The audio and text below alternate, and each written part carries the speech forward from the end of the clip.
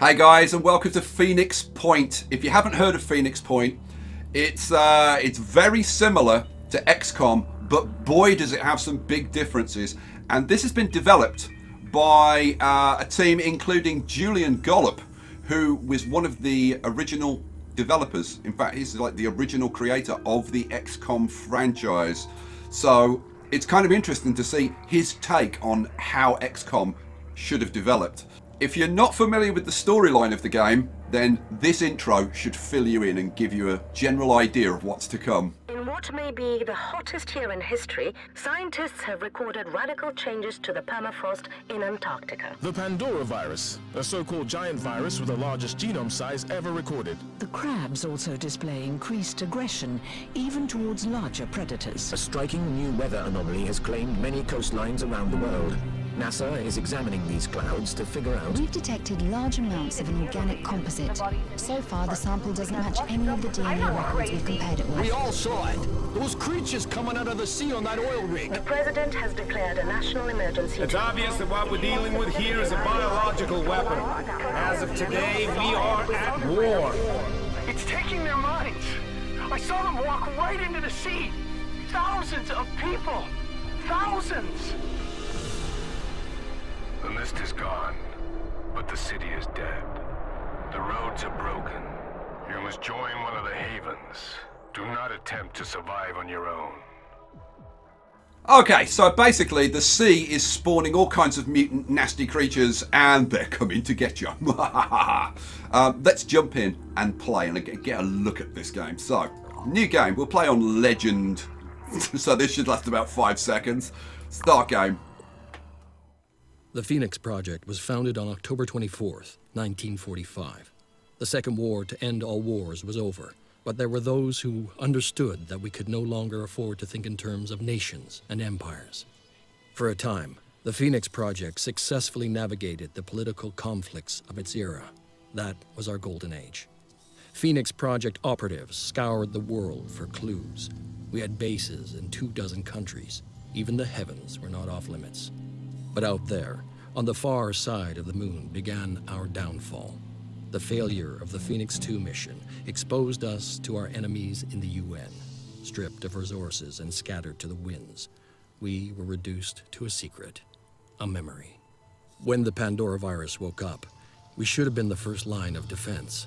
When huge clouds of mist appeared over the sea, when people started vanishing, we should have figured out what was going on. And when those people started coming back, changed, hostile, alien, we should have been ready to fight, but we failed. The ecosystem started to change, imperceptibly at first, then faster and faster. 3 factions arose. New Jericho, trying to restore order and purity. Sanhedrin, hoping to build a world without hierarchies. And the Disciples of Anu, a new syncretic religion dedicated to adaptation and biological change. At war with the world, and at odds with each other, these factions cannot find a way forward. Now the mist is returning, and armies are rising from the sea. Without the Phoenix Project, humanity will fall. It's time to rise from the ashes.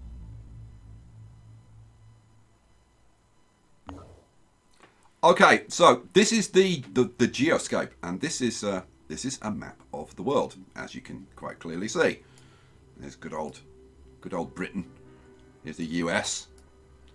And we start off over in, where are we starting off? We're starting off, I don't know, somewhere in the kind of Middle East. This is, what, India, Pakistan. So, I don't know, like, is this like Afghanistan? It's got to be close. Okay, anyway, this is Phoenix Point. This is our base, and this is the last Phoenix Point base anywhere. Although there may be others that have been abandoned that we can bring online. There are all kinds of unexplored sites all over the place. Oh yeah. And we are on board the Manticore. This is our ship. And with the ship we can fly around and explore and hopefully find out interesting and unusual things. we can take a look at our base. Our base currently has a bunch of stuff in it. This is how you start. So you've got a medical bay, you've got a fabrication plant. Medical bay, this is where your soldiers will restore their hit points. The research lab, this is where you do your researching. The energy generator, obviously. Now the building is pretty similar to XCOM, to be honest with you. And you start off with a certain amount of resources. You've got 80 tech, 400 materials, and 150 food. But you can see the food is going down because we have to feed our soldiers. Food is also used to recruit new soldiers. So food is an important thing. And at the moment, we're not producing any. Right? Now, we can go out and scavenge for it, but it's a good idea to actually produce some food. So we're going to build, and it's very similar to XCOM in that we can't build here until we've built like here. So let's start the process. So we'll build some food production. It's going to take 200 materials and 40 tech, and it's going to take 3 days to build that. So we want to get that started early. So that's the base. Research. Only one research available, atmospheric analysis. We've managed to connect it to some of the remaining weather satellites. We should use these to assess the extent of the new mist outbreak. Global mist monitoring system becomes available. Awesome. So let's queue that up. That's going to take 6 hours to get that done.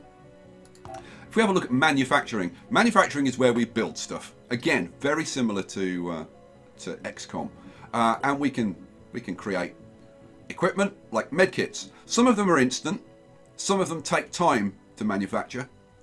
We've got armor, and at the moment we've only got the basic armor. So the Banshee armor, this is for snipers, and then the Golem, this is for this is the heavy body armor. This is for our heavies, and then the Odin, this is the basic armor for our assault class. So that's that, and then there are also the vehicles. Now, like, big thanks to the people that kickstarted this, because one of the stretch goals was to put vehicles into the game, and I tell you what, having seen them in action, they're very, very cool. You will want to get vehicles and run around in those and smash things up. It's pretty awesome. Right, let's get back to the geoscape. So what are we going to do? Well, there's a couple of things that we can do. We can go out and start exploring these unexplored sites, or we can kick off a scan.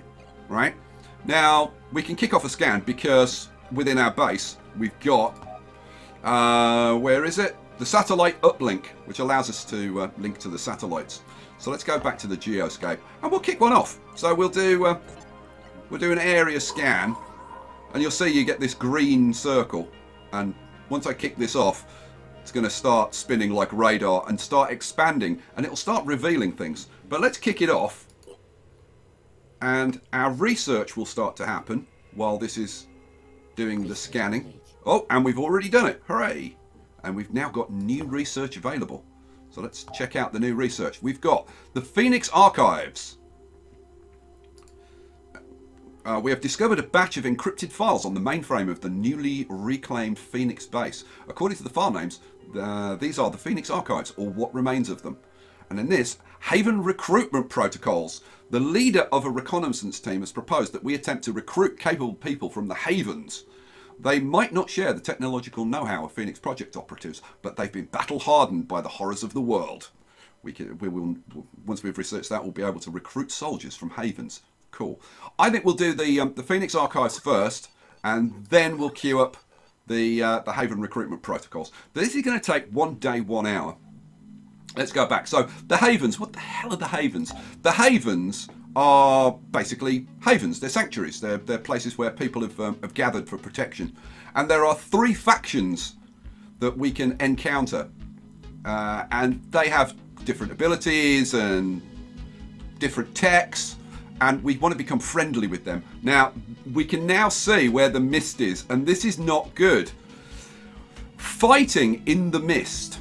So, like, if we went down to this unexplored site and then we had an encounter, it's covered by the mist. And that makes things much, much more difficult. So rather than carrying on this scan, I think we should maybe try and move away a little bit. So I'm gonna head up to this unexplored site here, and we'll quickly explore that. Okay. Oh, enter Synedrian. Stage left. At the Synedrian haven of Catalonia, the situation is tense. Someone figured out that our open and democratic society would be easy to infiltrate and steal from. One of the haven's citizens tells our operatives. They pretended to join us, then they made off with some critical research, which I assume they want to sell to another faction. The citizen sighs. I said they made off, but the truth is they didn't get very far. In fact, they're stuck in the haven, but as you can imagine, this is a strange situation. These people pretended to be our friends. They lived in Catalonia for months, all just to make a profit. I suppose old habits die hard. We could assist Synedrian with this problem. Now, we could, but we're not going to yet, because there's other things that we need to do first. So we won't do that. We'll do that later. Okay, so, but we've encountered our first haven, or our first one of the factions, Synedrian. Right, let's keep looking. Oh, can we? You know what? Let's see if we can get to this one before the mist gets there. And oh, we've been okay. Oh man, what I was looking for was a nice, easy. Well, easy. It's not easy, but a relatively easy scavenge mission. But instead, we've been ambushed. And I tell you what, this is not easy. We've got to survive 3 turns, and there's going to be a lot of things coming for us. The threat level is high. At least it's daytime. At nighttime, your visibility, your perception lowers, and that makes it even more difficult. Well, you know what? Let's do it. Let's jump in and do it. Cover will only protect soldiers from damage if it is hit by enemy fire instead of the soldier. Any shots hitting the soldier will still do full damage. Now, the combat system is quite different, particularly, or I should say, you aim and shoot, and how you hit or don't hit, because it doesn't use the percentage chance that XCOM uses, that we're so familiar with, and we love so much, those 98% missed shots. The movement is very similar. You've got action points. You've got 4 action points. And you can see on this bar here how many action points you've got. You can also see it below your mouse cursor as you move around. And this tells you how many action points you're going to use up. So as we move out, you can see we're down to 3 action points. And then if we move into the next section, we're down to 2 action points. And then if we go outside that, we're down to 1 action point. And then 0 action points. All right, so shall we have a, oh, okay, so we've got 2 enemies right there. We've got another one over there, and these guys, are these the, I can't really, let's zoom down. Okay, that one's new to me. These are crab men. They're kind of nasty. I don't know about these. These are like squids. Well, let's see what we can do. Now, we've only got 4 guys. So, okay. Let me show you how the combat works. So, if we can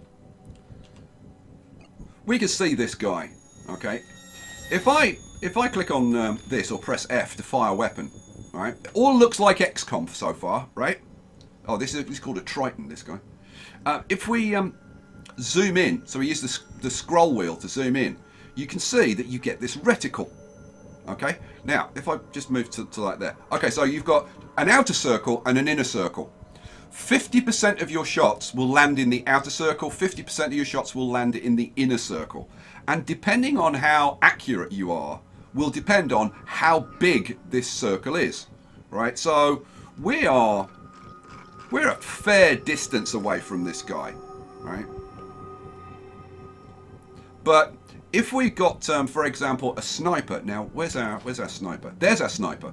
Can you see that? Oh, you can see these guys. But you know what? If I target this guy and zoom in, you'll see his reticle is much smaller, much smaller. So he can target this guy's head quite easily, whereas one of our assaults is probably going to be targeting like the whole thing. And that's the next thing which is different. You can target specific body parts. So, for example, if we took out this guy's head, then he would start bleeding, and taking 10 bleed damage per turn, he would lose 12 willpower. He would lose 10 of his maximum hit points. His maximum hit points are up the top of the screen. And it would also remove one of his abilities, which is double perception. So if we took out his leg, for example, it removes his movement. It limits his movement. Again, causes him to bleed. Most of the time, if you disable one of the limbs, then one of the body parts, it'll cause bleeding. So that is how things are very different. And I love this new combat system. This is how XCOM's combat system should work. None of this percentage chance rubbish. This is so much better, because if you're point blank, then you're gonna hit the damn thing, and I love that. All right, so let's see. Our 4 guys, what can we do? We've got, well, this guy's the first guy we want to deal with, I suppose. So now you can't see him.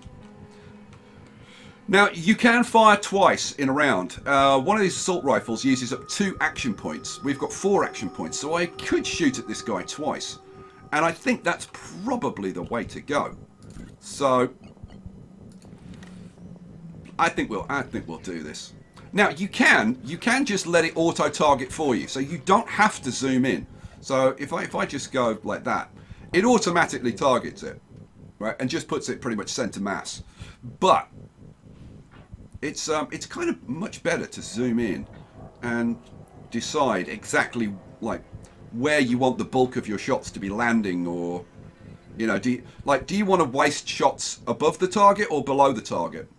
You know, for example, if I waste shots above the target, well, that's not going to do anything. But shots below the target might hit cover and destroy it, which will make my next shot better. And like, do I want to target the legs to try and limit the movement? That kind of thing. I think we want to go fairly center, but I kind of want to slightly bias the head. So let's do it. Right, wasn't one shot. Oh no.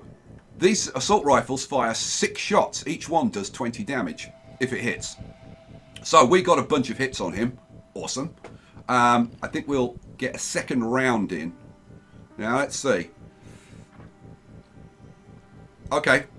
He lost an arm and he's bleeding. So that's good news. Let's see if we can't get some headshots in. So where am I going to go? About there. Do it. Boom. Okay. That, not bad. Not bad. He's taking 30 bleed damage. So he's probably going to be dead next turn. Yeah. So what can we do about the 2 guys over this side? Okay, well, we want to look for cover. Now, cover works completely differently to XCOM. In XCOM, it just changes your percentage chance, but in this game, as you can see, hiding behind cover, well, he was kind of sort of behind a little bit of cover.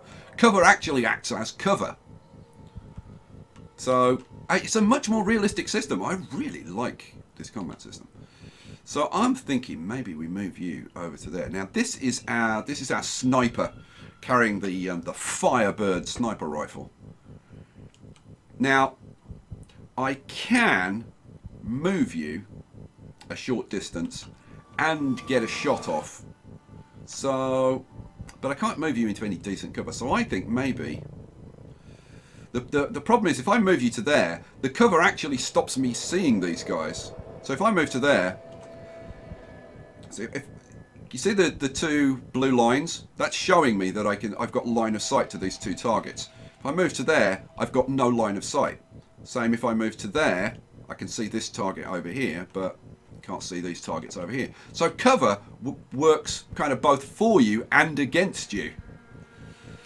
So on that basis, I think there's nowhere useful that you can really move to. This crab guy is a melee, so I don't think he's going to present us with too many problems. So I think we'll just take the shot and we'll save the extra action point and maybe move into cover afterwards. So, who am I going to take out? Probably the crab guy, to be honest, because these guys, they can use their carapace as a shield, but it's not deployed at the moment, so I should be able to get a decent shot on this guy with a bit of luck. So, let's see. Oh, that's nasty because he's behind there. Now, I've got a fairly good shot on his head. I'm not going to kill him in one round. If you look up at the top, you can see the... So, you see the red area and the white area. The white area is the amount of damage that we're going to do. So this is going to do 110 damage. But, if I can take out his head, then he's going to be bleeding. He's only going to have 20 hit points. So 2 turns, he's going to be dead anyway. And also, if we take out his head, it removes his ability Spit Poison. And that would be very, very good news. So we've got a 50% chance, really, of getting into the center reticle. So probably overall we've got about a 65-70% chance of taking him down. I think it's worth the shot personally, but I am thinking, like, if I moved to the side, could I improve the shot? Like if I move to there. Yeah, this isn't going to be in the way. I'm going to have a better shot at him. So, you know what? Let's do that. Let's move to... see, that's not going to give me any cover. It's the only problem. But I don't want to miss this shot, so I think it's probably worth... What about there?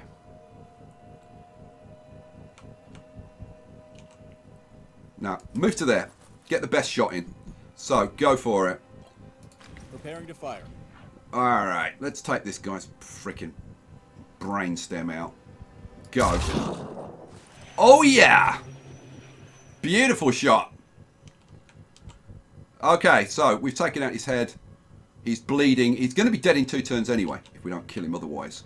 Right, so that leaves us with 1 assault and our heavy. Now, our heavy is kind of interesting. He's got very, very limited movement because of the weight of his armor. But one thing that he does have is jump jets, or jet jump. And that allows him to move anywhere within 20 tiles. But it uses up will points. Now, will points are, yeah, I guess it's kind of sort of willpower-y thing. And you do regenerate willpower. Like killing off enemies and whatever will help people regenerate willpower. You've also got strength, which is their affects how much they can carry before they're encumbered, and thus when they're encumbered, it slows down their movement rate. And speed, which determines like how far they can move. So now this guy has the Hell Cannon, which is an awesome weapon if you get relatively close with it, because it ain't all that accurate. Now I'm thinking, now if we move up to there, we can get a shot on this guy, but I don't think it's going to do a whole hell of a lot. So instead, what I'm going to do, I'm going to move up there so that we've got some cover, and then we're going to put him into Overwatch, and the Overwatch you're going to love. But let me see what I can do with this assault first. So I'd really love to get a hit on this guy. So what I'm thinking is to move up. Can't really. Now I can move to there, and I could probably take out that guy. Maybe that's the smart move. There's definitely nothing else around that we can see at the moment. Oh, yeah. There's only those 3 that we can see at the moment. But more are going to be coming. So go on, we'll move up. And we'll take that guy, hopefully, out. So, now you can. This is a great example of you can see how cover works. I've only got a very, very small amount of this guy that I can hit, but I've got 6 shots. I'm probably going to hit him 2, maybe 3 times, because 50% will be in that center circle. So maybe 2 shots. If I get 2 shots on him. It is going to subtract his armor, which is on the top right-hand side. So he's got 15 armor. Hitting the carapace isn't going to help too much. So, do I want to take him, or should we do some Overwatch? I think maybe I'd be better off trying some Overwatch. I mean, the guy's going to die anyway. So this is how Overwatch works. You put into Overwatch, you get this arc that you can extend. Also, if you hold the control key and scroll, then you can narrow or widen the arc that you're covering. So I think we'll say anything that moves in that arc, shoot it. Now our heavy, I'm kind of wondering about our heavy, to be absolutely honest with you. For him to do any good, he needs to really be up front. So I'm kind of tempted to just move him out here. Especially if we can tempt this guy to rush him. Heavies are your tanks. They're the guys who should be out there absorbing the damage. So go on, let's let's move you out there into cover. Go. Position. Enemy in visual range. Oh, well, that's as far as he could move. Alright. Oh, no. No, he spotted the enemy. That's why he stopped. I was going to say, why didn't you move? Go and move out there. But you've spotted a new enemy, haven't you? Do I want to end the turn? Yes, it's fine, because I can't do anything about it now. Okay. Okay. He missed. Good. Okay. He's triggered the Overwatch. Oh, nicely done. Okay, that worked well. Okay, we've got another guy. See, he's just deployed his shield. He is going to be difficult to hit, and we've got another guy coming this way. Oh! Okay. Took damage. That was nasty. And we've got another guy coming this way. Seriously, ambushes are really bad news. Okay, let's see what we can do. Now, fortunately, my heavy, having moved him out there, he's going to be in a great position for this guy. Alright, so, yeah. Oh, yeah, because he's deployed his shield against that guy. And this weapon does 160 to 180 damage. Basically, if you hit, you pretty much kill anything. So, should we do it? I think we should probably do it. Let's zoom in on this guy. So, where do we want? Center mass. Do it. Boom. Bye-bye. PG. Wiped him out. Good job. Good job, Mr. Heavy. Alright. So what does that leave us with? We've got this creepy dude out here who's going to die anyway. So we don't have to worry about him. I thought he was going to die last round, but he's definitely going to die this round. Then we've got this guy who's deployed his shield. And this guy. Is that it? Zoom out a bit. Yeah, it looks like it's just those two that we've got to worry about now. Awesome sauce. Okay. Ah, these guys are a pain. They really are. I don't have to worry about him. So, I'm thinking... See, really you want to flank these guys because these shields will really soak up the damage. That's not going to do us much in the way of cover.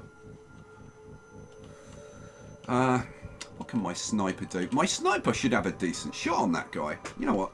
Let's do the sniping first. So, let's see. Oh yeah. Oh yeah. These got 180 hit points though, but we will do a serious amount of damage. Alright, let's zoom in. Headshot. Okay, so we'll remove his ability double perception and cause him to bleed. So, just about there would be good. Boom, got him. Headshot. Oh no, he disabled the torso. Hit him in the torso. But it still disabled his torso, so he is now bleeding. The only problem with the sniper is that his weapon uses 3 action points. But I can now, if I want to, move him into cover. So, you know what? Let's move you just to the side so you're in cover against that guy. Now, do I do another Overwatch? Or do I try and move in and finish this guy? I don't think I can, actually. Oh, I don't know. From there I could, maybe. Oh, that's kind of tempting. Yeah, I probably couldn't finish him. But it's going to be close. What about if... I don't really want to move towards this guy too much, though, is the only thing. What about from, like, there? There he doesn't have a shot. There he does. There you've got a shot on that guy. But he's shielded, which is not good. The thing is, we want to get this guy in a bit of a crossfire. So maybe moving up there... See, it's not going to be... That puts him too close to that guy, I think.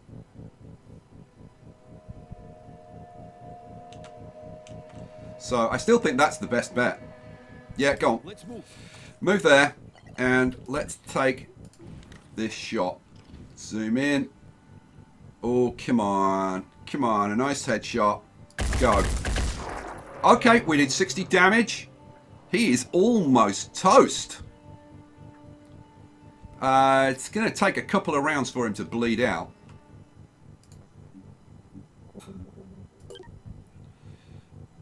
He's got 30. It'll take 3 rounds for him to bleed out. Okay, that leaves us with... let's see. So you will put into standby mode because he's got no action points left. You have got no action points left, so we'll put you into standby as well. Now, you have got action points. What do we do with you? I think maybe we put you into Overwatch. How about we move you... Let's see, do I move you up?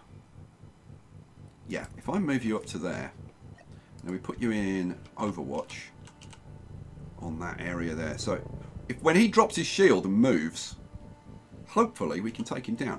But I think I'm going to narrow this slightly. Because the thing is, I want to get him when he's not really behind this crate, but...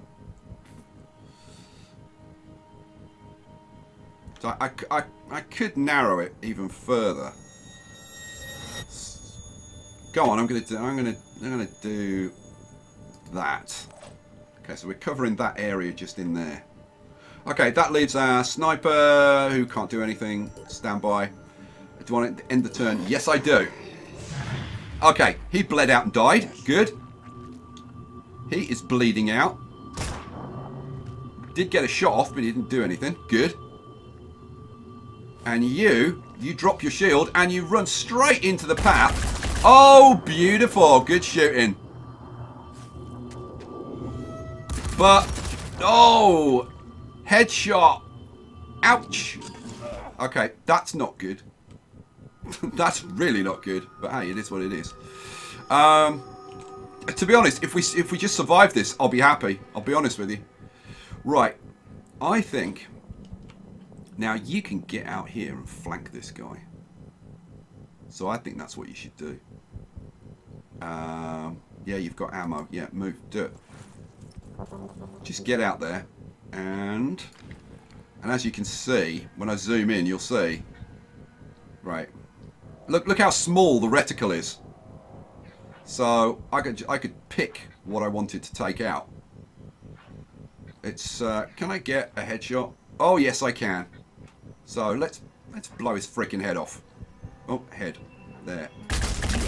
Yes! How much nicer is that than XCOM? Like, seriously.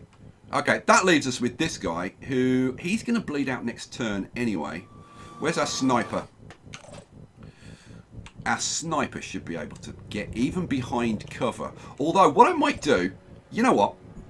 Because you might be able to take out some of that cover. So let's have a shot with you first.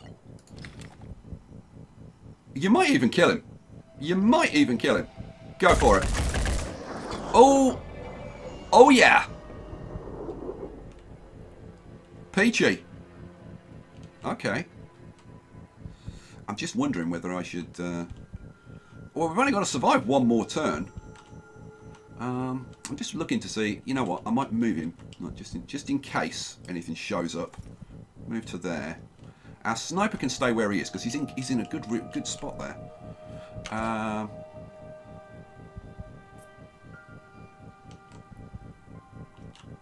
gonna do something with my heavy. You know what? I don't think I need to do anything. So I think we just end the turn. Oh no. 2 more crab guys. Oh, and now those guys, those little guys, where are they? They're called mind flayers, I think. Let's have a look at you. Mind fragger. And basically they're kind of like face huggers from Alien. They just leap onto your head and basically suck your brain out.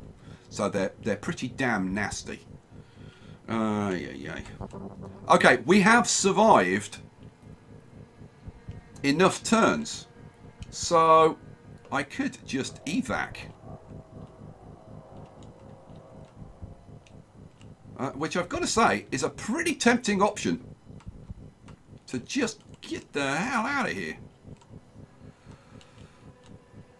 So, where is everybody?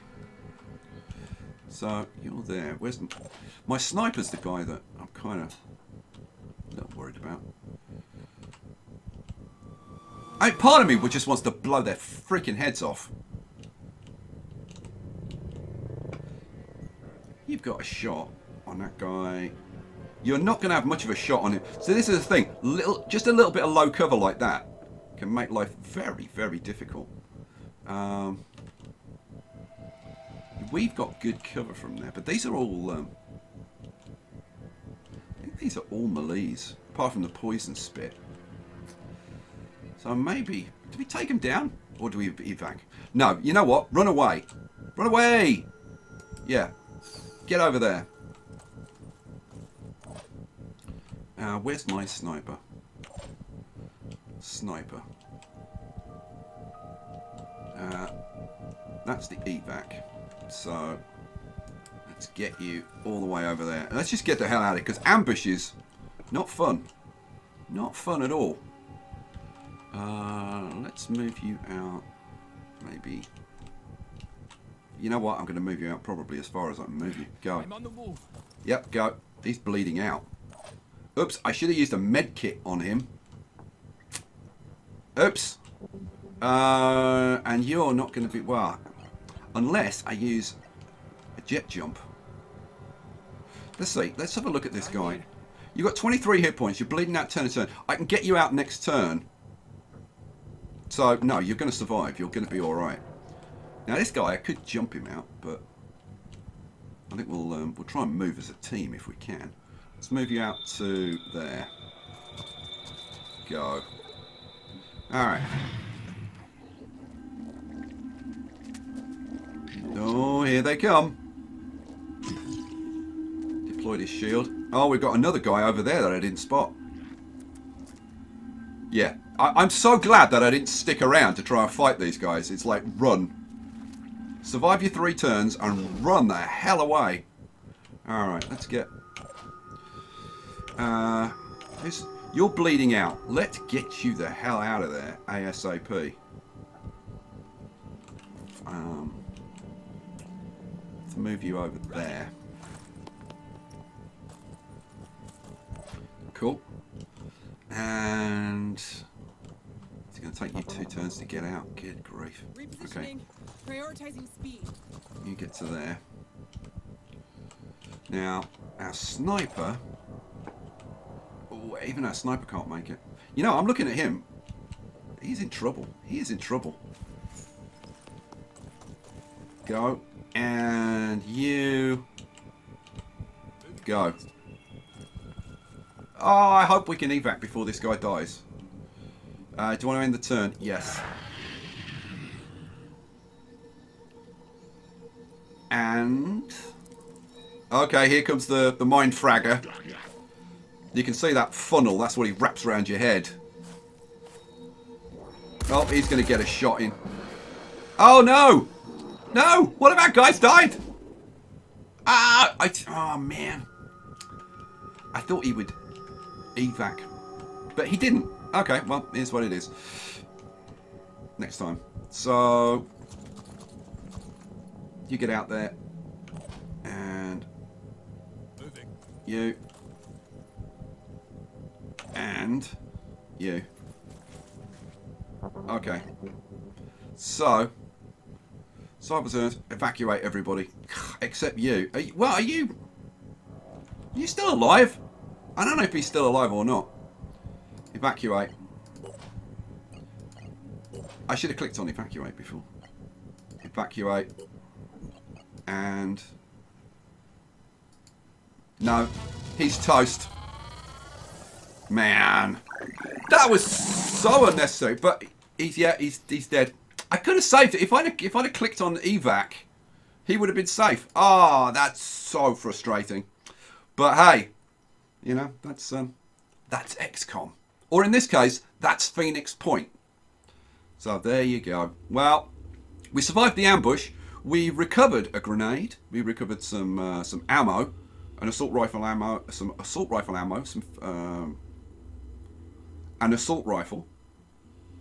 some Odin body armor, an Odin helmet. Oh, most of this is coming off the dead body. Oh, that's a damn shame. But hey, oh well. There you go. That is a little first look at Phoenix Point. And how good is it? I think it's damn good. You should definitely check it out. Guys, I hope you enjoyed this. I will catch you for the next one. Thanks for watching. Peace out.